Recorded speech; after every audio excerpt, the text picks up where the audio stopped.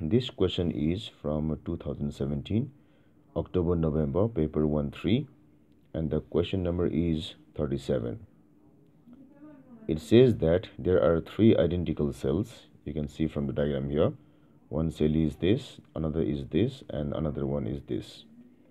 Each of them have the electromotive force e.m.f E, and each of them have a negligible internal resistances. They are connected to three identical resistors. You can see here R, R, and R, which has each of the resistances R as shown.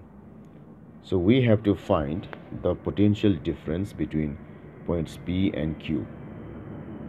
Before that, let us remember that this E and this E are trying to flow the positive charges in clockwise direction like this, but this E is trying to flow charges in anti-clockwise direction like this.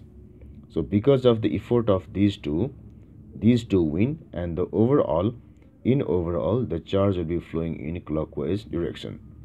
So the total EMF will be 2E, which is the sum of this and this minus the EMF of this.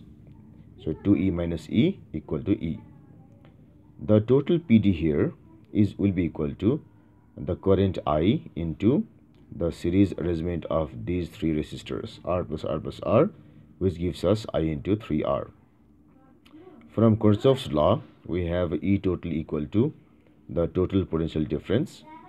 So E is equal to I into 3R, and I is equal to E by 3R. So since we have to find the potential difference across VPQ, we can rearrange the whole circuit like this.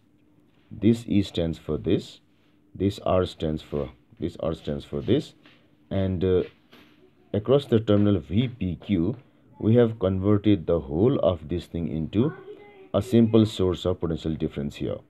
So VPQ is the PD over here. Now if I apply Kirchhoff's law once again, the sum of PD here plus the sum of PD here will be equal to the EMF. So the PD here is VPQ and the PD here is I into R. So VPQ plus IR is equal to E. So this gives me VPQ equal to E minus I into R, which gives me E minus, when I use the value of I from this side, it will be E by 3R into R, and the whole thing will be, when I do LCM and everything stuff over there, it will be 2E by 3. So the correct choice for this question will be 2E by 3, which is